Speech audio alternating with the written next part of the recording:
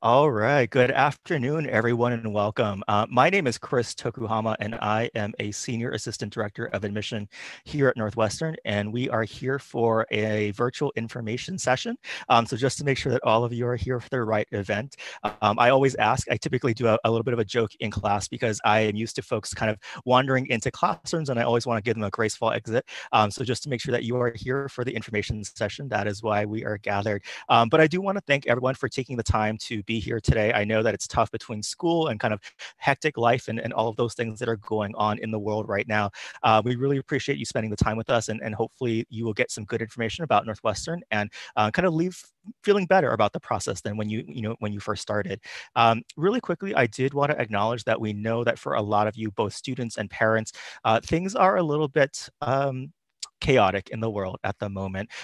We have a lot of information, a lot of questions that are coming in about kind of the state of the fall for us, of how COVID has been impacting us, things like that. And so one of the things that we want to kind of do just at the outset is to acknowledge for first both the time that you're taking to kind of spend with us, but also that we have a number of resources on campus online. You can kind of check out what's being done if you have questions about those. We're not going to talk a lot about those in the information session today, but if you have specific questions, certainly feel free to head over to the website and check it out. There's a lot more information there.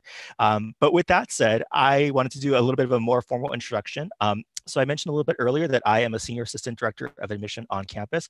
I oversee a territory that kind of spans parts of the Chicago suburbs. I also have Kentucky, Indiana, North Carolina, South Carolina, Tennessee, Alabama, Mississippi, and Louisiana. So it's a pretty, eclectic mix. But if you're from one of those areas, please say hi in the chat. It always makes me smile to see when, we have students who are from one of those states.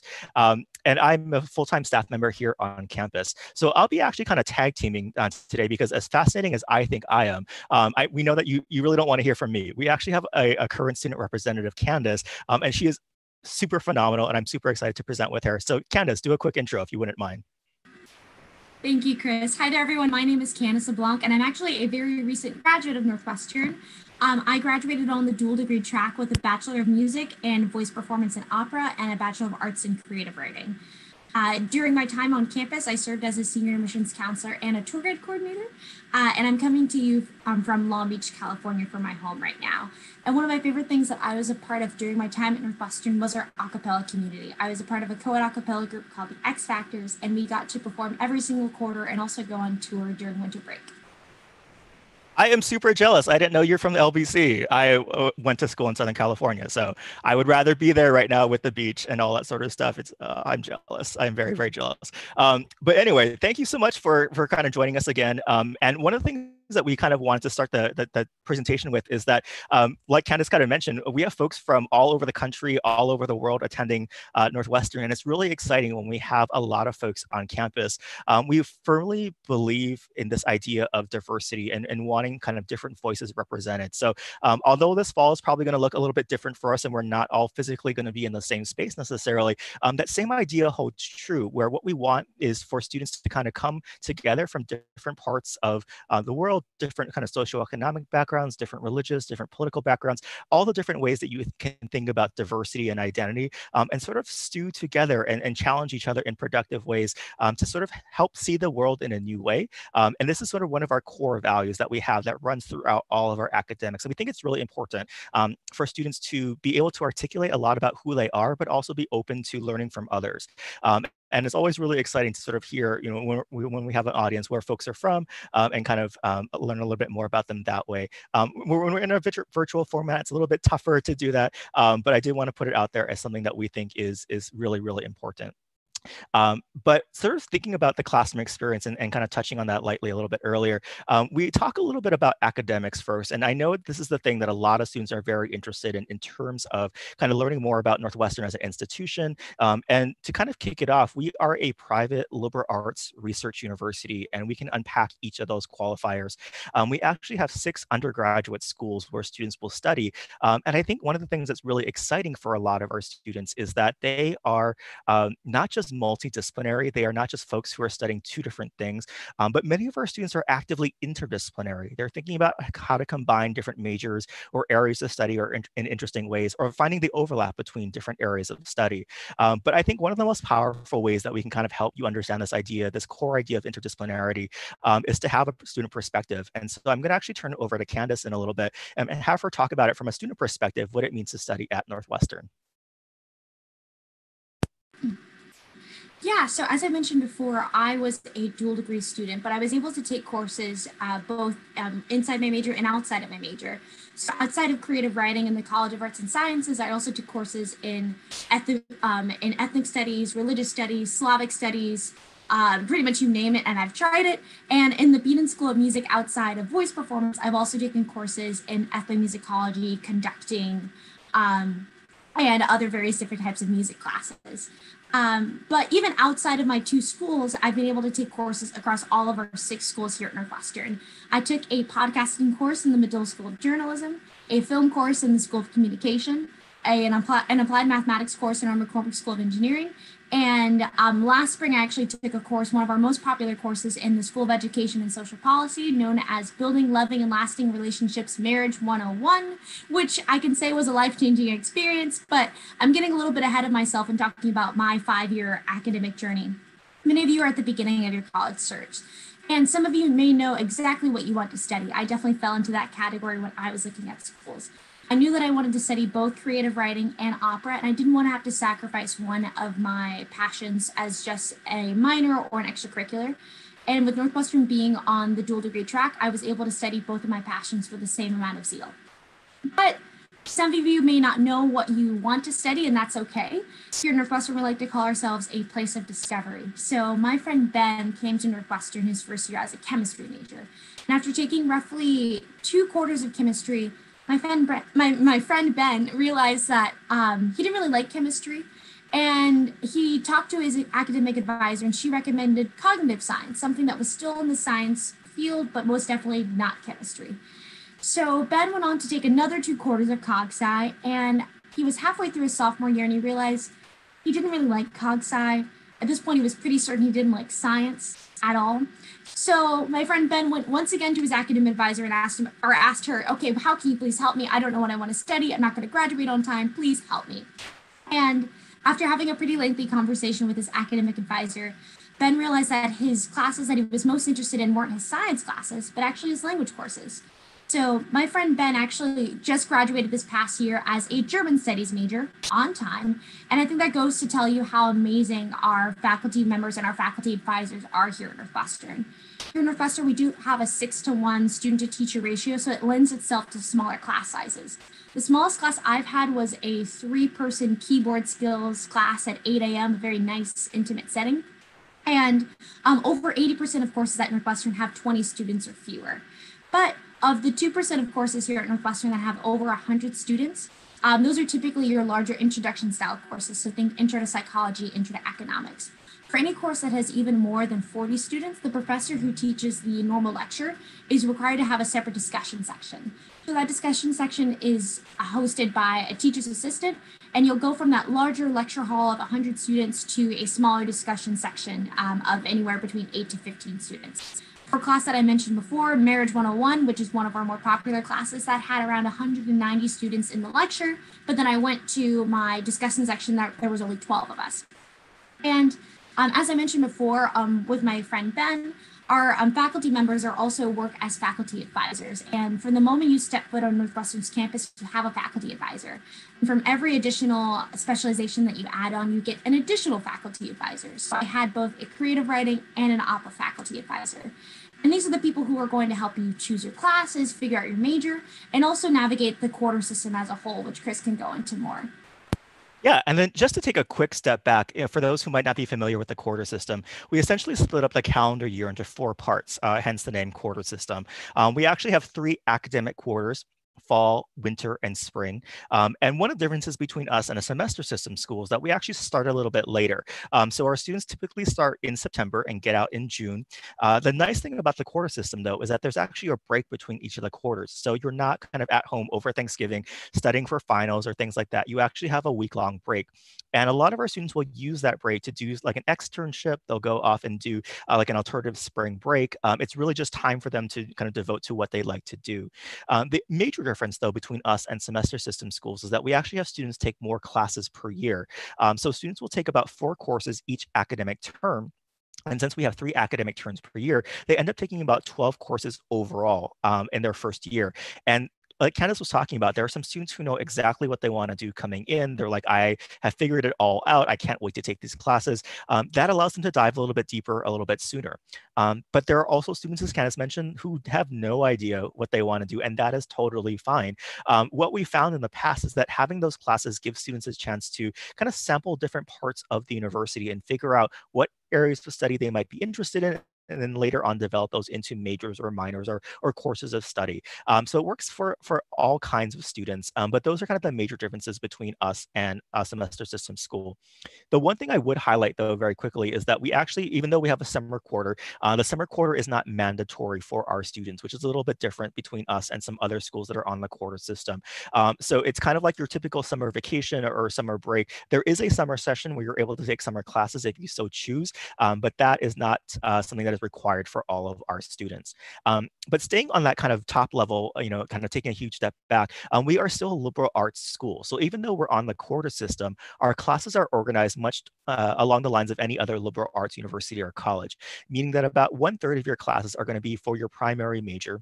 1/3 are going to be kind of what we call general education or distribution requirements.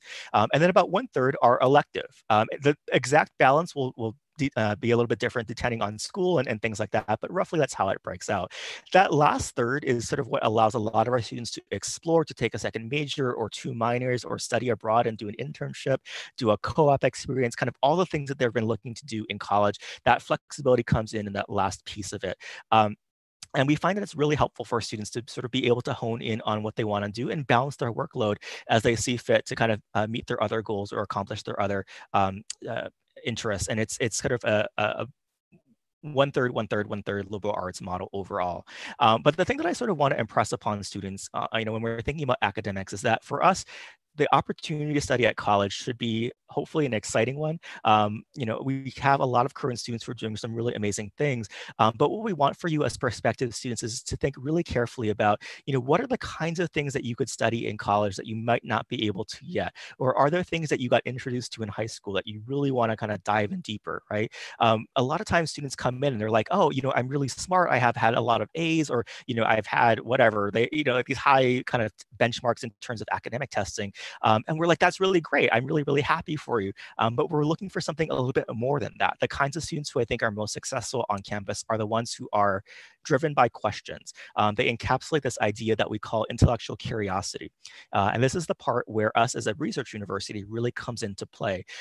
We want to see for you as a student, like, what is it about the world that you just don't know enough yet? And you're going to college to learn more, to develop skills, to sort of understand, to interact with people, to hash things out in discussion. That's the kind of spirit that we want at our core. And I think it's really, really great because we have a number of different academic programs. We have actually over about 190 majors and courses of study between minors and certificates, all these different combinations of things. And there's just so much out there. And if you talk to your parents, students, this is kind of the cliche, but it's like there are things that you can do in college that you can never study again in your life. You're never going to have the luxury necessarily of being able to dive deep into art history. And it's really a thing where you are given the flexibility to explore those and still graduate on time. We want to make sure that all of our students get out in 4 years if that is what they want to do. And so I would reassure students that they have the room to explore, but they're still going to be on track.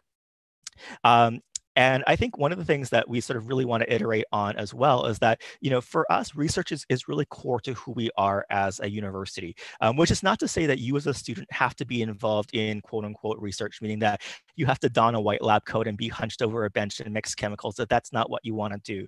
But going back to this idea of inquiry, that's really sort of the heart of who we are. It's not just for professors and grad students. It's really a case for, you as a student, as an undergraduate, to get involved in that, to get your hands dirty, to sort of figure out more about the world. We really want students to bridge theory and practice, to take what you're learning in a classroom and say, how does this apply to the world around me? Does this still hold true? How do I help write the information that's going to be in the next generation of textbooks, right? It's not just amassing information and spitting it back out on a test, but it's thinking critically about the information that you are processing. How do you add to that body of knowledge? What kinds of questions haven't yet been asked that need to be answered? That's the orientation that we want for you as a student. And I think there are a lot of opportunities for students to kind of explore this as an undergraduate. And that's the part that I want to hit home. We really have a strong undergraduate research culture on campus. One of my favorite labs on campus is something called the Night Media Lab. They are an outfit that's actually a cross-pollination between McCormick, our School of Engineering, and Medill, our School of Journalism. It is kind of folks thinking about how to use digital tools to tell journalistic stories in a new way. So if you are familiar with things like VR, virtual reality, or augmented reality, you're thinking about how to use those kinds of tools to tell stories. So as opposed to watching a video or kind of a satellite feed, what does it mean to be put in a VR simulation where you're on the streets of the aftermath of a hurricane, or you're kind of with folks who are protesting, right? You sort of understand a story in a different way because of that. Alternatively, they're thinking about how to use apps to sort of geolocate stories that are going on locally in your area. So if you just happen to be in an area, what's happening in the world around you? How can you connect to that through your mobile phone and things like that? So it's a really exciting space where folks are just thinking about kind of these ideas and iterating on them and kind of pushing them up against the wall and seeing what works and breaking things and trying things out. It's a really vibrant space. There's always a lot of great chatter that's happening on in there. But to kind of put a little bit of a finer point on it and talk a little bit about it from the student perspective, I'm actually going to turn it over to Kandise because there's a lot of great stuff that's happening with things like our Office of Undergraduate Research. And I'm sure Kandise has stories about either herself or friends that have done research at the undergraduate level that you can share. So take it away, Kandise. Most definitely. The first thing I like to mention with undergraduate research here at Northwestern is that Northwestern allocates $3.5 million every single year for only undergraduate research. So that's not for faculty members, that's not for PhD candidates, it's just for us undergrads. And there's lots of different ways that can take shape and form. Kind of similar to what Chris mentioned, when I first came to Northwestern, I thought that academic research was just people in white lab coats, and that most definitely is the kind of research that happens every single day. My friend CJ was a biology major in the pre-med track, and he worked in a skin tissue lab for all of his 4 years here at Northwestern. I personally don't have the science background or experience to tell you exactly what he did, but he just tells me that he's making the world a better place. But for me as a heavily humanities-based major, I never thought I would partake in research during my time here at Northwestern. Now, having just graduated, I think I've done 3 separate research projects. And the first one I did happen my very first year here at Northwestern. I was taking a sociology course with Professor Patilla, who I loved, and one day I went up to her after class and asked her how I could learn more about what she was doing outside of the classroom. And Professor Patilla told me about a research project she had going on in downtown Chicago, and she also told me that if I helped her out on it, I could get paid. So I said, sign me up immediately. And I got to work with Dr. Patilla for 6 months in downtown Chicago, analyzing the positive benefits of living in a Black community in Chicago. And what was great about that, outside of, yes, getting paid and being able to go to downtown Chicago a bunch, was that I was able to foster a strong relationship with that faculty member, so much so that I graduated this past June, 5 years after I first met her, and she was one of the first people to text me congratulations on graduation day. And in addition to that sociology research I've done, since then I've done research in the creative writing department, writing copy for books for people who learned how to read later in life in their 30s or so. And this past year, I finished my voice degree with honors. I'm doing a research project. I'm creating a multimedia exploration of the Black woman experience through a combination of Black artwork, film, and song. And those are just a few examples of what the kind of research that happens here at Northwestern. One of my favorite research opportunities is the Circumnavigators Grant that's given to one rising senior every single year. And they're given the opportunity to study one subject across the world. And there's only 2 rules behind it. One, you must travel to at least 5 separate countries. And secondly, they must be on at least 3 separate continents. And this is all paid for on Northwestern's dime, which kind of just sounds like a free vacation to me. But I'm fortunate to know 2 of the past recipients during my 5 years here. My friend Hannah, who was a social policy and music education dual degree student, traveled from London to Kenya to Greece to India to New Zealand, around the world in literally 80 days, studying how music education looks across the world and how gender is influenced by that. And my friend Chris, who is a religious studies and music double major, studied how Baha'i music looks across the world last year. And he's now transforming the research he started in that Circumnavigators grant into now where he's going to be going to India with a Fulbright. And students are able to go internationally, yes, through research, but also through more traditional ways. Around 40% of students at Northwestern pursue a traditional study abroad experience. Actually, personally, this past fall, I just studied abroad in Milan, Italy, in a music program. And what's great about studying abroad at Northwestern is that all of your financial aid goes abroad with you.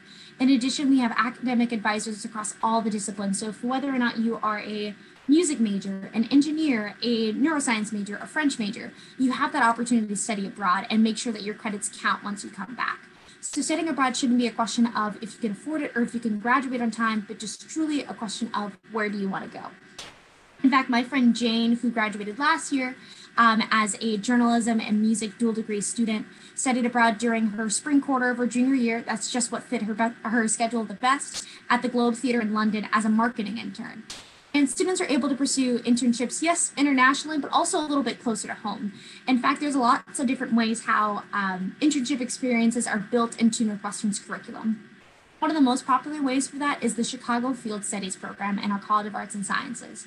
Students are able to have an internship in the greater Chicago area and also get academic credit for it, which is great.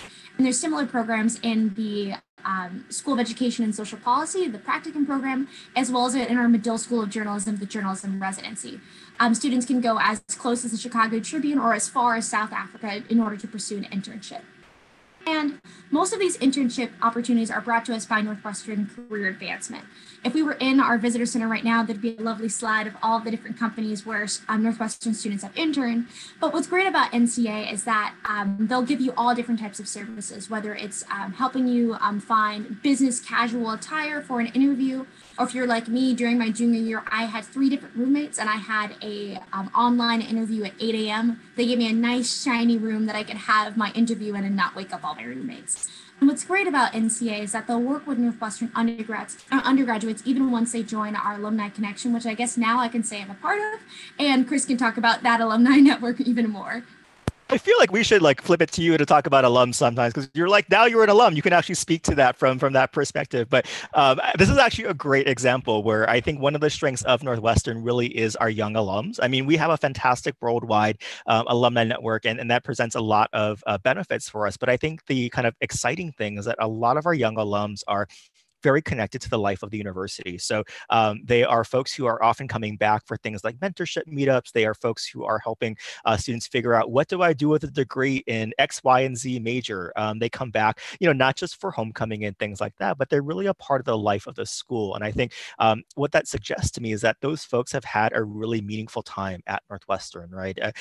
My thought is that they wouldn't really give back to the school in that way if they didn't feel some sort of connection to it. And so it's really a case where I think our young alums are a fantastic source of strength. And as Candice was talking about, I think, there's this continuum that we've been talking about in terms of kind of starting your journey at Northwestern and figuring out your major and then going through your classes and studying abroad perhaps, or doing a research opportunity or internship, and then kind of emerging the other end as an alum. And so that's really kind of our goal, is to help you sort of envision your trajectory throughout the Northwestern experience in terms of those 4 years. It's not just for us about getting in, although a lot of times students are like, oh, I got into this school and now I've made it.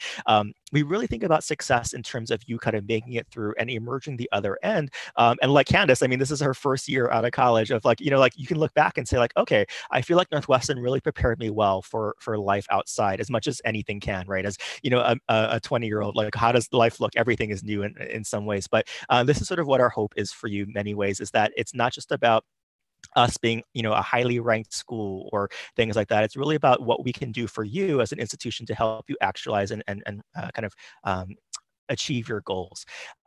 But I think the thing about our alums as well is that, we certainly have a lot of high profile ones. We certainly get Stephen Colbert name checked all the time, Meghan Markle now more than ever, among other things. But the alumni network as a whole is a really great resource for a lot of us. So we talked a little bit about internships, for example, and a lot of our students will secure internships through the networking that they do through the through the alumni network. They'll kind of reach out through the alumni office and sort of figure out, if I'm going back home for the summer, what are things that I can do. We have a lot of alums who are still in downtown Chicago. So if you're looking for an internship there, a lot of times you're able to secure something that way. So it's a really great benefit for a lot of our students to kind of take advantage of. And it is something that is definitely worldwide. And it's one of the things where I've learned not to wear anything with a Northwestern logo on it when I'm like out in public. Last year, when I was traveling in the fall, I made the mistake of wearing a Northwestern baseball cap because I was just tired from traveling. And sure enough, some random alum came up to me in the middle of the airport and was like, "Hey, did you go to Northwestern?" And I was like, no, I didn't. And they're like, "Oh, and they started this whole conversation with me about their time about it. And all this sort of stuff. And I love that. I love that folks are so connected to the school that they're just going to talk to a stranger about their Northwestern experience. And it was a really great thing. So I think it's one of the things where you find people all across the world who just love their time at Northwestern and more than happy to share stories about it with you. And I think that says something about their undergraduate experience. But with that said, we're going to kind of transition a little bit because we know that being a student at Northwestern isn't just studying all the time, or at least I hope it isn't. It's also about being a part of our larger community and sort of living at Northwestern and interacting with our student body. And this is the part of the presentation that I'm going to hand it over to Candace for a little bit to drive because she has firsthand experience. As I alluded to before, I actually didn't go to Northwestern as an undergrad. So you can hear it straight from a person who was just there about what it's like to be a part of our community. So Candace, if you wouldn't mind, take it away. Thanks, Chris. I think I've spent a lot of time talking about why I decided to apply to Northwestern, but I think what is important, if not more important, is talking about why I decided to stay at Northwestern. And for me, that's definitely because of the people. There's all the people that I've mentioned just even in this information session are friends that I talk to on a daily basis. They're not just, names that I've picked up. They're people who are near and dear to my heart. And I know I've always heard of horror stories when I was applying to schools that you would hear horror stories of people ripping out pages in the library during finals week, or as a creative writing and voice major, how those could be very competitive fields. I've never felt anything but support and camaraderie from my peers. And I think that starts from the very moment you step foot here on campus. And part of that is through our Wildcat Welcome, which is our first year in transfer orientation. The groups of students are grouped up in pairs or in groups of 8 to 15 students, and they're led around by a peer advisor who's a Northwestern undergraduate just a few years older than them. And all of these students are united by some commonality. So in my case, I was paired with a bunch of dual degree students, or if you're in the College of Arts and Sciences, all the people in your peer advising group are also in your first year seminar. And your peer advisor shows you around campus and leads you around various different Northwestern traditions. So whether that's marching through our Weber Arch and stopping in Deering Meadow and hearing a speech from our president, Morty Shapiro, or running across the football game for our first home game. My incoming class, the Wildcat Welcome of 2015, actually set the record for running across the football field for the fastest amount of time. I've not checked to see if anyone's beaten that time, but at that moment in 2015, we were the best, and I like to hold on to that. And from there, once you've gone through Wildcat Welcome, there's also the physical place that you live on campus. We have tons of different videos online about our residential services and housing here on campus, but it's worth mentioning that we have a 2-year on-campus living requirement.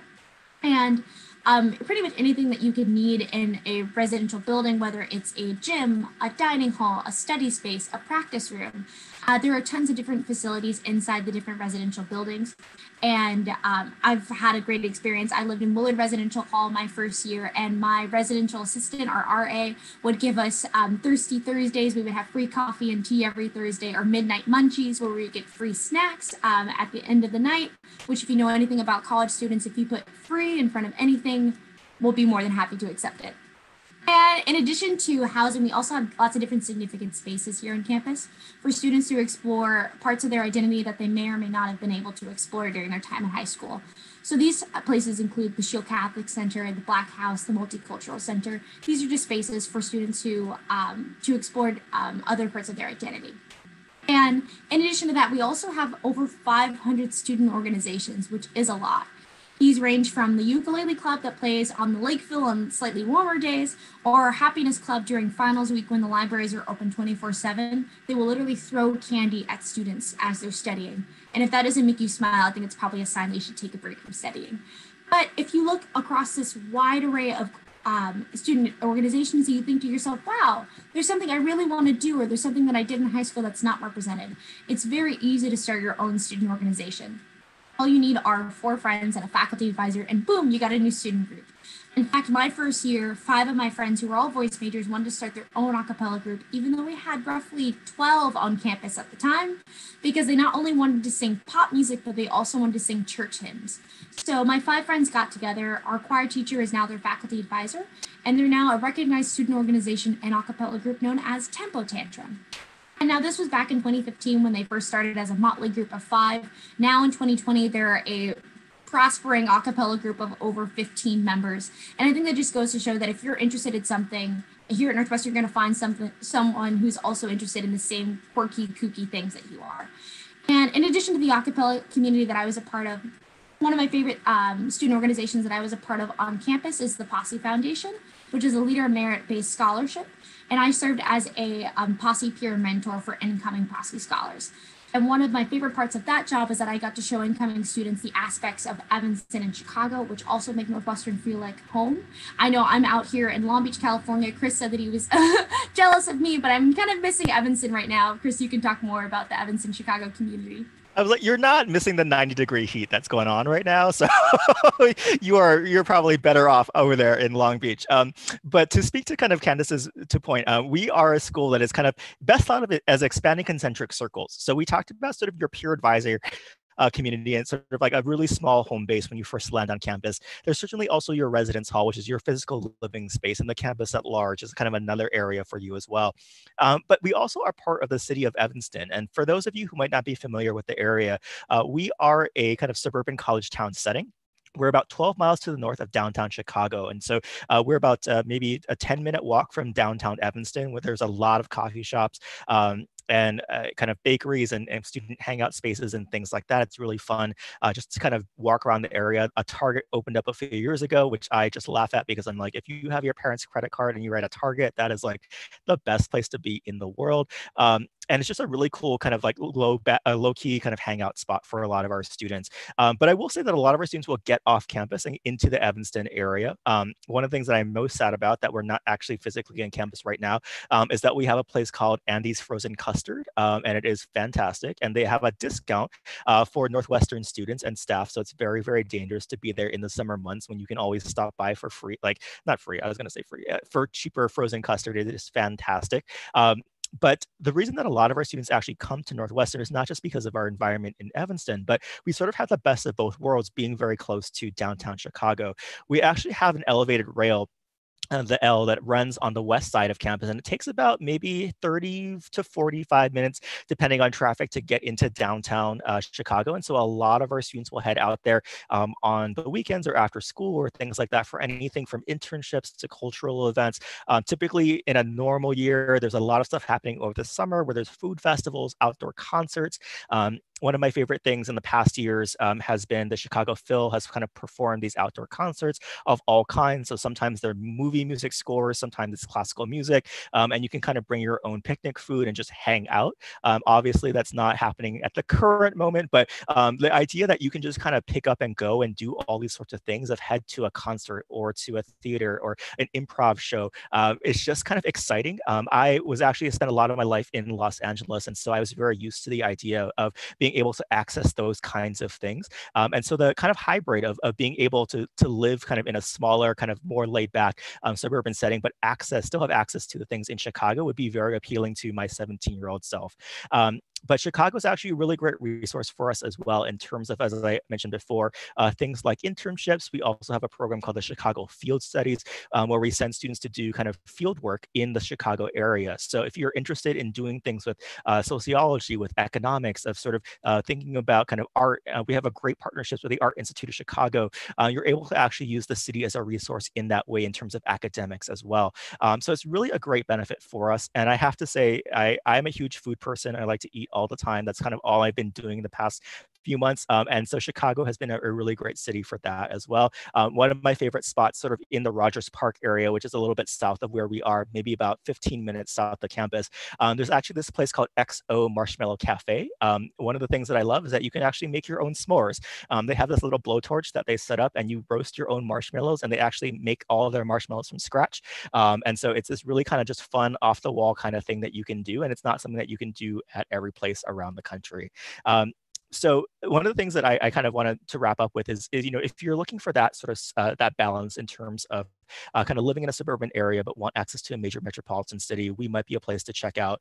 Most of our students, I would say 99% of our students, I think, if not all of our students, live on the Evanston campus, though. We don't have folks, generally speaking, who commute in or live in Chicago and come into Evanston. We really have a residential feel to our campus. And so a lot of our students are either on campus itself or living in the immediate proximity around campus. And then we'll venture into Chicago via Lyft or skateboard or train, as might be appropriate to just kind of sample those things out. But really, really exciting stuff. And if you want some more information, certainly check out a lot of our virtual tours. We actually just did a food review of the Evanston area. Hillary, who is in the chat, my colleague, kindly put together a team of current students to rate and review food from different restaurants in Evanston. And I'm super jealous that the students got to eat food because, again, that's all I do. And they had a really great time. So if you're looking for that kind of information, know that that is on our website and our YouTube as well. But with that said, we're going to kind of round the corner and kind of wrap up with a little bit of a talk about admission and financial aid. And this is really why I am here as an admission representative. And so the thing that I want to kind of share with you before we move on to questions and answers is that we have a little bit of kind of top level information about the school in terms of admission information. A lot more detail is on our website, though, so please don't feel like you need to write all of this down or memorize it. It's available through other sources and it's on our website, so feel free to reference that.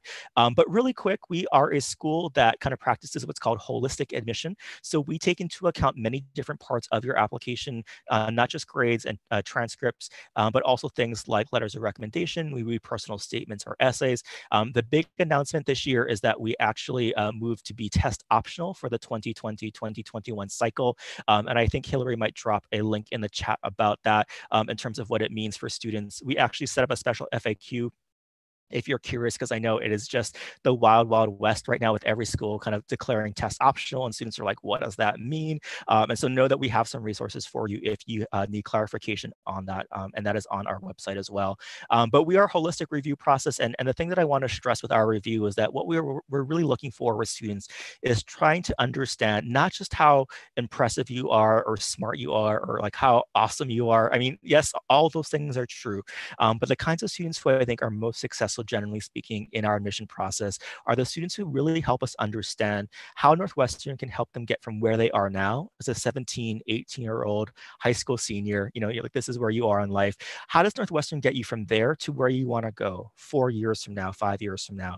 And this kind of echoes what we talked about really early on at the start of the presentation. This is how we see Northwestern as a place of transformation for you, right? And so our job as admission folks is to say, how can we help you do that? What are the things that we offer, the resources, the labs, the professors, that will help you get to where you want to go? And it's not just about getting a job or getting, to grad school. Those things are important and they will happen for many students if that's what you want to do. But we think, beyond that, and we're saying, okay, how can we enrich your life as part of being a Northwestern undergraduate?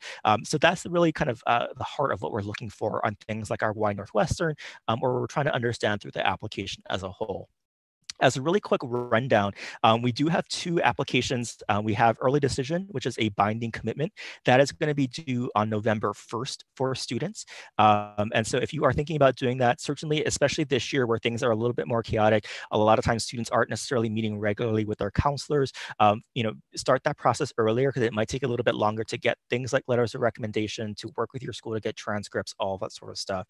What I will say as well, especially in this year, is if you are having particular issues or things are coming up where you're like, my school just is not printing transcripts for whatever reason, we are well aware that a lot of schools districts, a lot of schools in particular are in flux.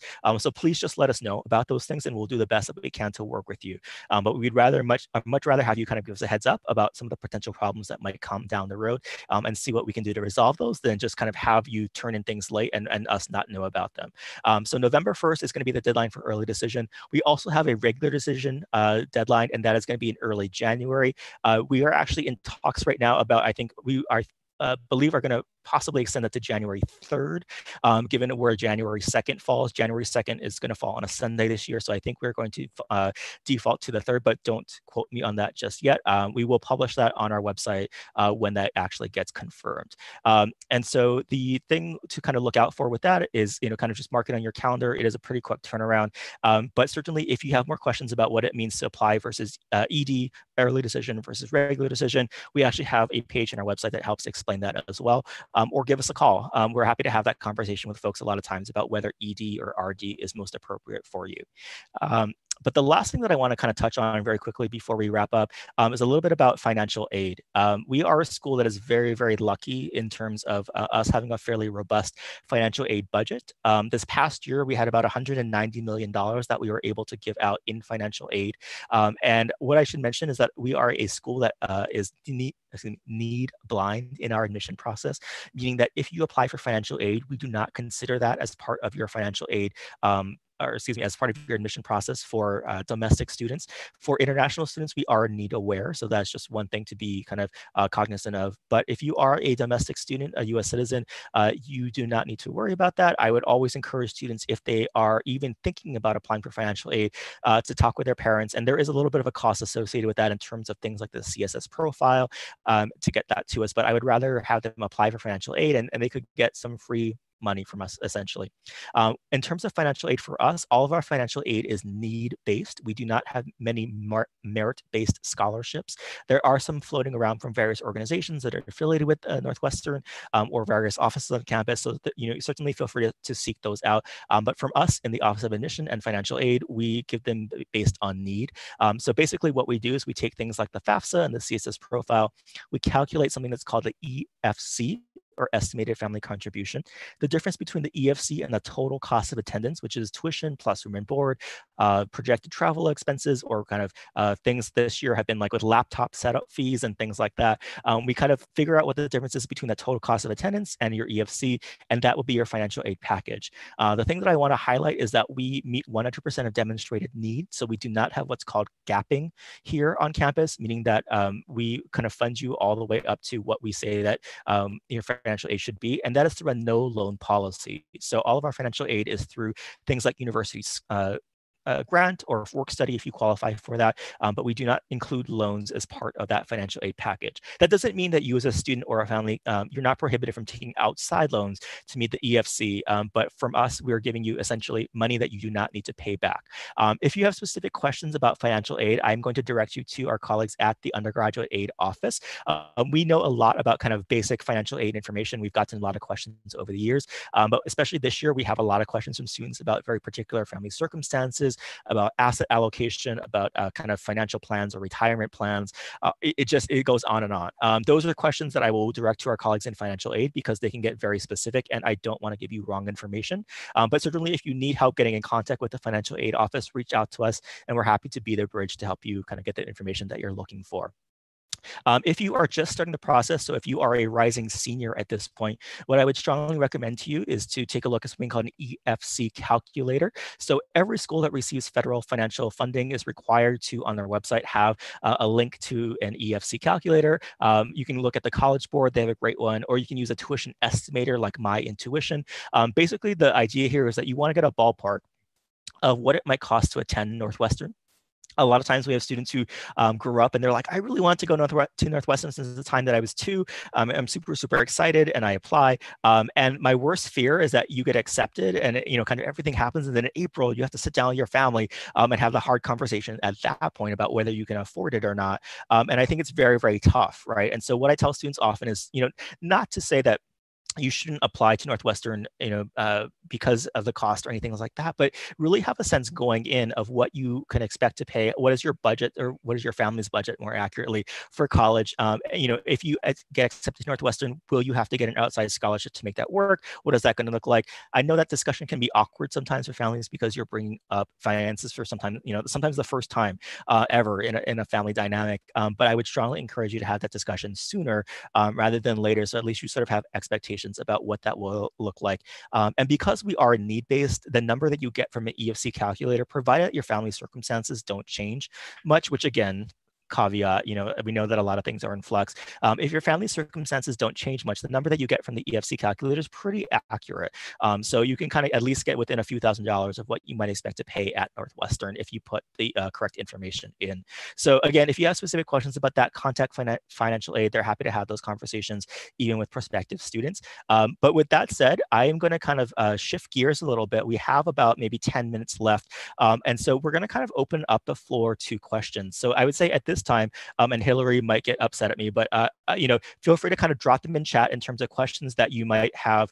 And Hillary will kind of sort through. Basically, Hillary is helping us to kind of filter through some of the questions and feed some of those to us. And so basically what I'm going to kind of do is look through some of the questions that she's posted and probably kind of ask the question and then direct it either to Kandise or myself. But in the meantime, as we're filtering through those, please feel free to start kind of dropping questions in chat and we'll get to them as soon as we can. But one of the things that I thought was really interesting that came up was kind of a little bit earlier, someone had asked this question, and I'm going to direct this to Kandise. You talked a little bit about sort of being a creative writing major and opera performance and sort of the collaborative versus competitive environment. For you as a student, kind of speaking from that perspective, one of the things that we often hear is that students are very kind of scared about going into an academically rigorous environment, and people are like rushing to check out books, or they're like, there's a curve and only a certain number of students get A's.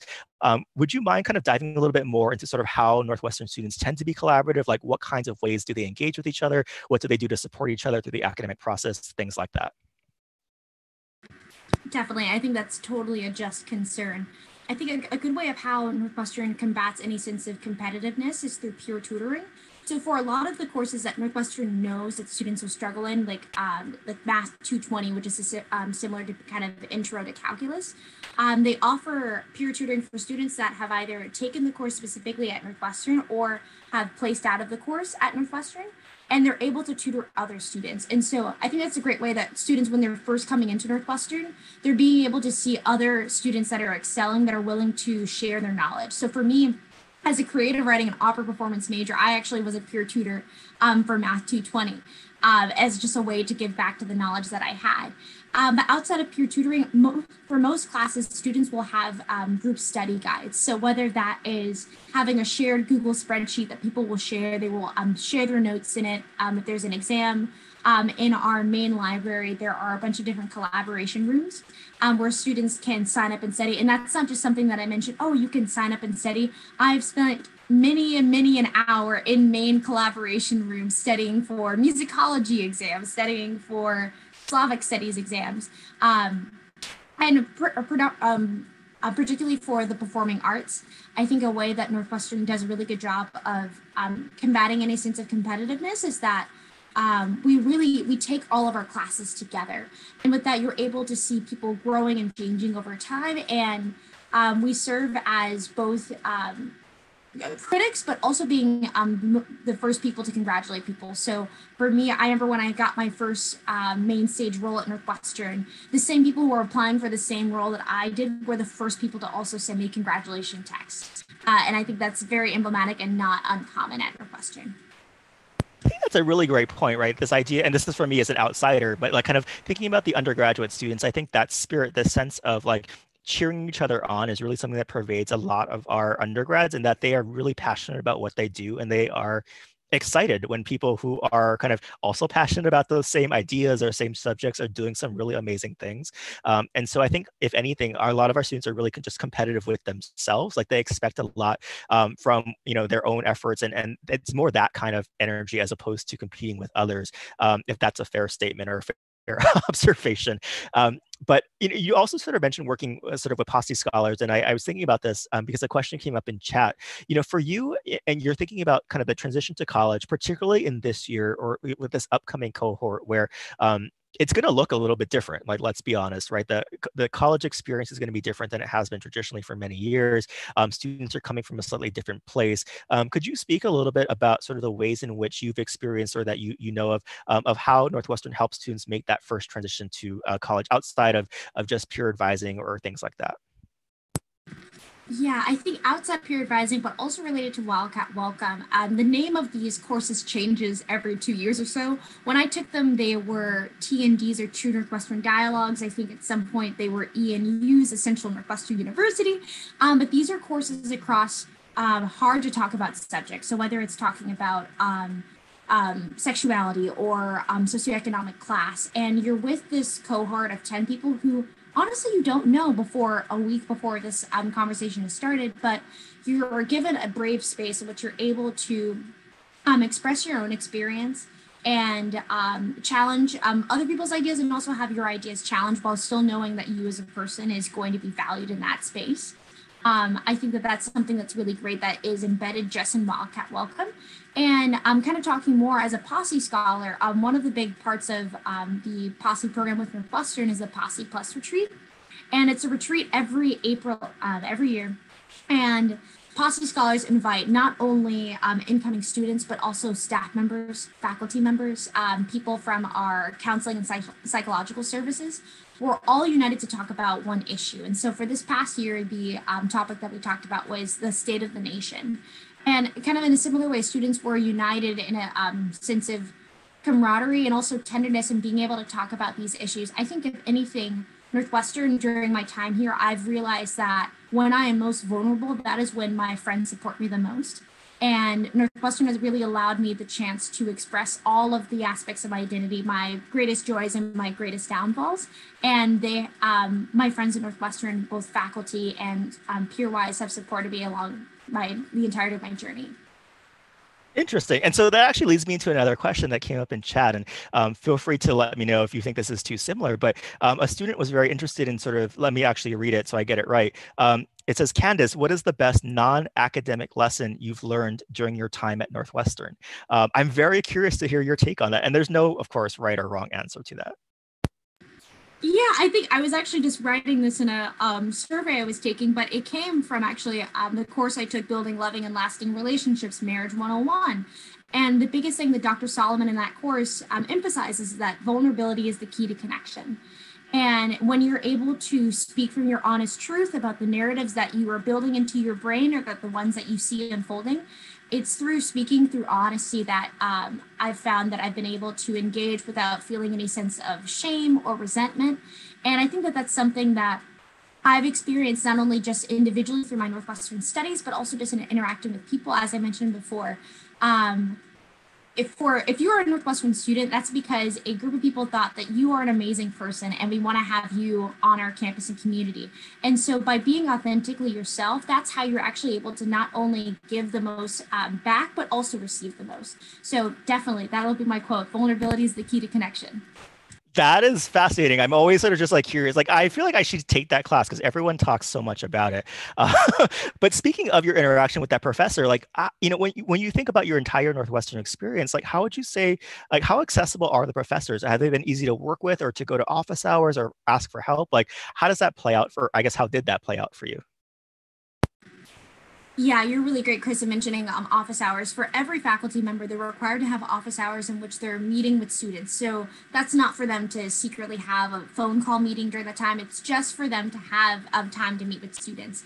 And so you can use that, as I did this past winter. I was taking a early modern sexuality course in gender sexuality studies in the English department, and I was just really struggling. And I went to him and I said, hey, I don't know what's happening. Can you please help me? And he was able to engage my other interests and bring those to class. Or you could go to a class that you're really excelling in, like I mentioned before, my Cities and Society class with Dr. Patillo, just to figure out more what they're doing about outside of the classroom. The faculty members are very specialized, and what's great about that is that they love talking about the things that they've dedicated their lives to, which I would hope I would want to do when I'm older as well. And outside of that, I think faculty members are more than welcoming of, so even outside of office hours, I know one of my professors, Bill Savage, he would have office hours of Peckish Pig, which is over on Howard Street on the border between Evanston and Chicago. And he would just stay posted there on Wednesdays from roughly 3 p.m. until close. So students could come grab a burger and talk to him, or maybe talk about things in class too.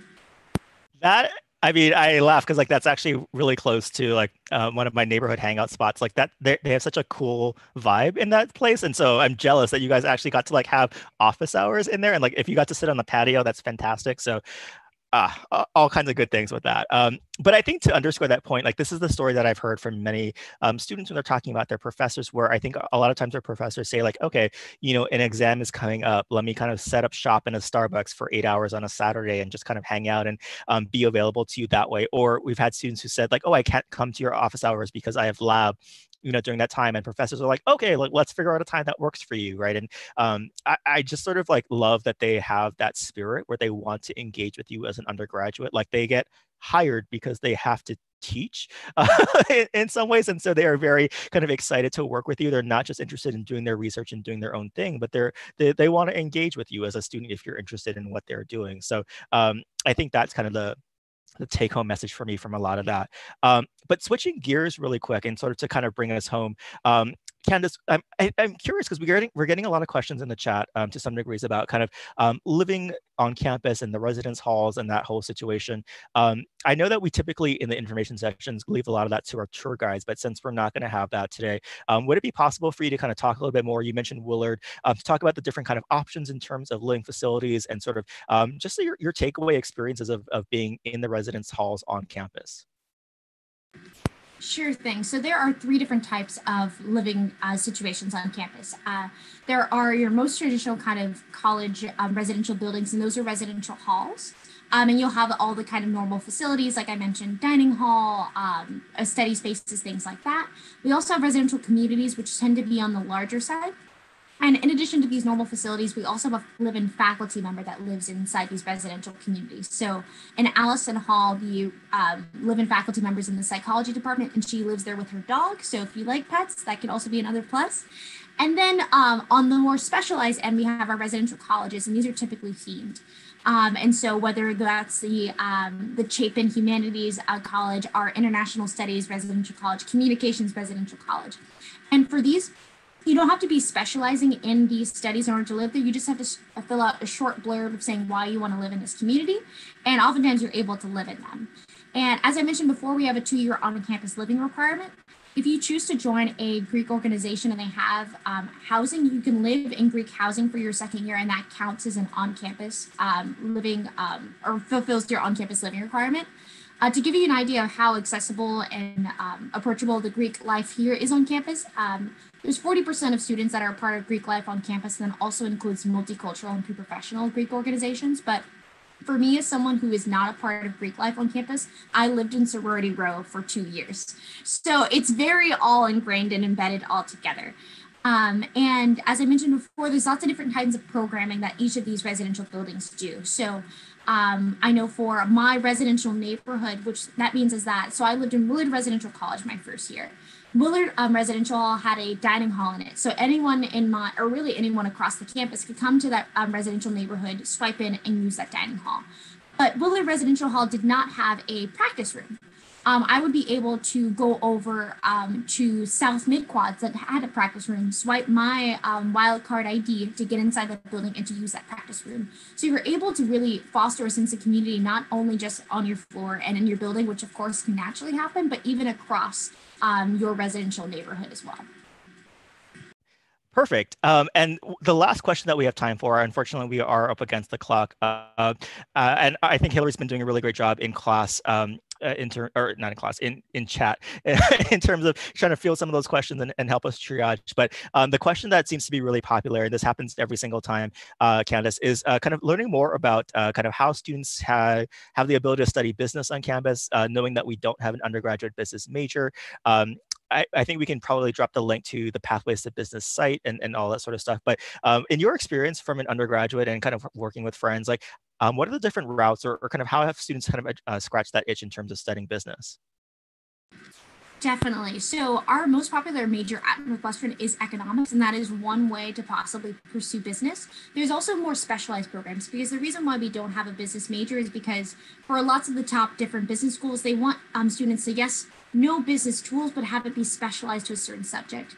So whether at Northwestern you can pursue learning and organizational change, which is more kind of the startup culture in our School of Education and Social Policy, or being a communications major, because if you want to sell something, you have to be able to communicate the product you want to sell. Or maybe picking up an arts administration minor in the Beaman School of Music. There's lots of different types of very specialized programs which you're able to add it to be your main concentration or an additional concentration. Another very popular one is the Integrated Marketing and Communication Certificate in our Medill School of Journalism. But even outside of the classroom, say you have your main specialization, you're really set on that. There's also we have a business fraternity on campus that you can have no matter what your major is. My friend Adam, who was a bassoon performance major, was the president of our business fraternity during his time here. He's now working at some very big banking company. I am math inclined, but not banking inclined. And now he's working at that company.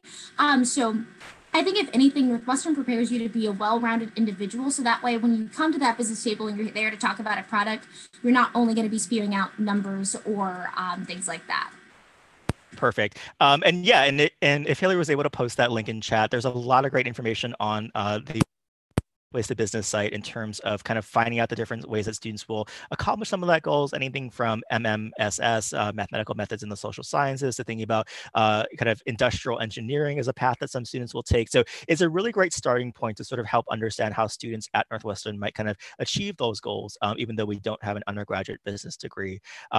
But with that said, we are actually up against the hour. And so I do want to thank Candace for taking the time. It's so fantastic to see you. I'm just like gushing. You are so lovely and wonderful. And I think you gave some really good information.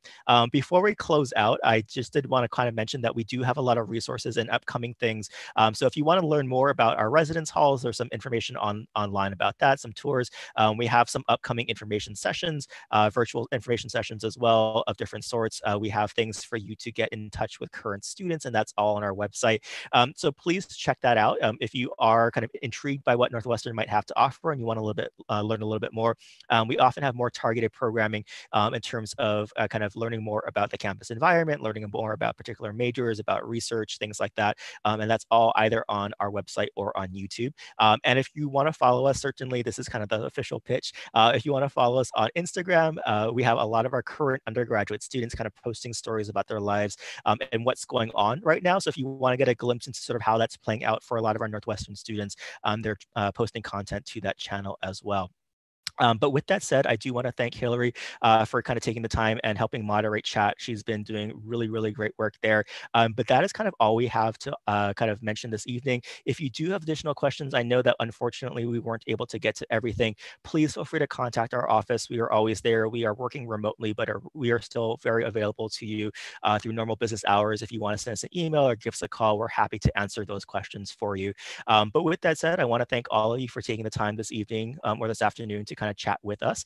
And it's really a case where, again, I hope that you got some good information, that you feel a little bit better about the process.